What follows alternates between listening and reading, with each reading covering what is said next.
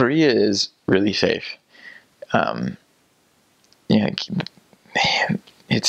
you're safe in Korea. There's nothing really to worry about as far as violent crime or really theft. I mean, obviously, that doesn't mean like completely let your guard down. And I mean, I did have my wallet stolen once, but that was because I dropped it on a seat in a train station, and I walked out, and then somebody picked it up. So nobody actually pickpocketed me.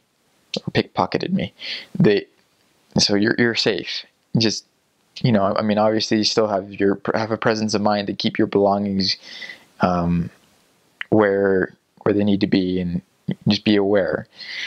But there's no need to be in constant panic, like, oh man, am I going to get beat up today? Or that never happens in Korea. It never ever does. No one is going to hurt you or do anything to you. Promise. So I've seen little girls walk out in the middle of like 9:30 at night to walk to like a 7-Eleven holding hands, going out to buy something. That never happens in certain areas in the United States.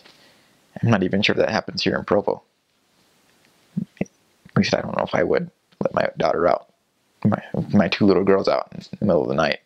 I might be okay with it in Korea though. When you're on the mission, you're gonna, at least when I was there, I don't know if the system's different now, but they gave us a foreign identification card that was a card that essentially identified you as a foreigner.